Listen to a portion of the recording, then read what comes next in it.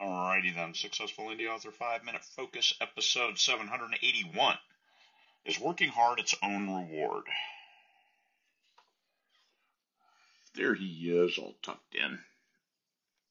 Alright. Is working hard its own reward? Now, there's a lot of times you have to work hard at stuff just to accomplish a thing. And that thing might be putting food on the table. So damn right working hard as it has a reward. As an entrepreneur, are you working hard at the right things? This is the biggest question that we have to answer day in, day out. What if working hard nurtures your soul? You've got your day job, which gives you health insurance, which gives you money to pay the rent, to pay for your food, for your utilities, for your internet, for all the stuff that makes life worth living and life comfortable, because it's nice to have air conditioning in the summer in Phoenix or heat in the winter in Alaska. Those are really nice things to have. So, yes, we work hard to do those things. For me, I worked hard for 20 years so I could have a retirement that would then pay for the basics to make sure that we lived comfortably.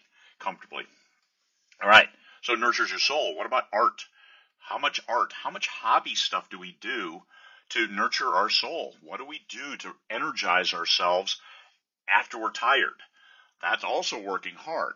And that the value of that cannot be understated as long as it doesn't interfere with stuff that puts food on the table, because it's hard to make art when you're starving.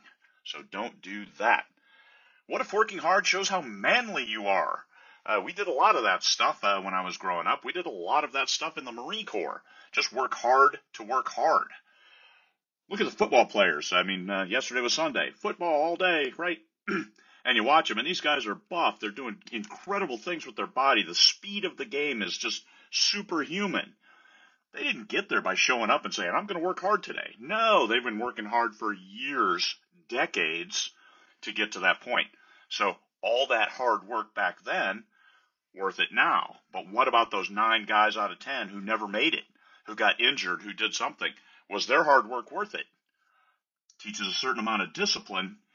But also, it was hard work to do hard work. Maybe they never had the talent, and they worked just as hard as the guy with the talent, but they didn't accomplish. And this is where you have to recognize, am I making progress? If you're making progress, great. If you're comparing yourself against a guy who is inevitably going to make it to the NFL, then maybe your progress looks stilted, but it's still progress, and you're improving your body, you're improving your mind, you're improving your self-discipline, you're improving your ability to do other stuff later.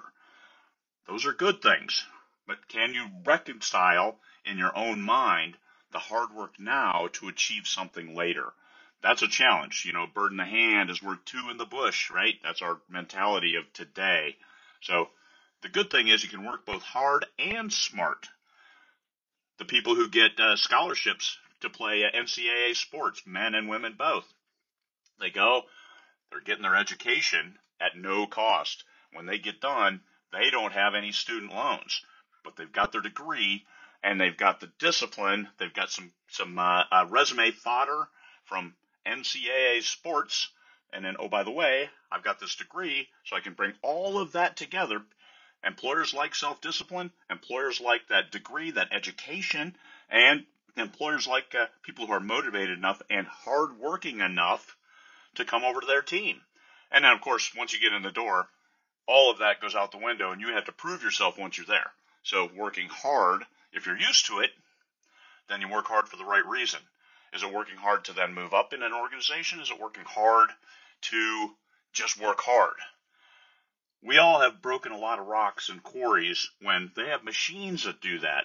And this, as an author, when you finally determine, here's what my time is worth when I write, that's when you look at, hey, I'm doing these other things that take 2 hours, and that's an hour out of my writing time, and how much would I have made if I could have written for an hour? If you're writing a book in 80 hours, 80 of those days where you're losing an hour to something else that's not as productive, what is the value of that? I once calculated my writing time is worth about $250 an hour. So if I'm doing monkey work, which I would describe as selling books out of my garage where it takes an hour to pack up 5-10 packages, how much would I have made if I'd been writing instead? You have to evaluate that time. So working hard, but working hard at the right things. So drop shipping, let somebody else do that. That's automated. They've got machines for that. They've got machines that'll break big rocks into small rocks. You don't need to do it with a sledgehammer. And think about your time that way. If you've got the money, because sometimes if you don't have the money to pay for this other stuff, the machine, then you have to do it yourself. So time is the currency you invest in yourself. Understand, working hard takes time.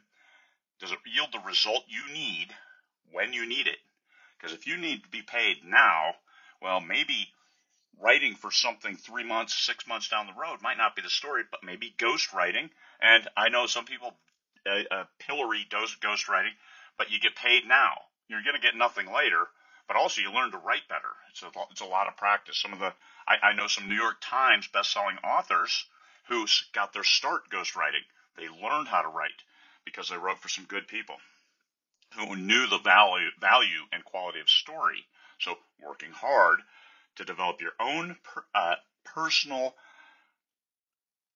experience and your own value of what a great story is and your own discipline to get those words, those are great things.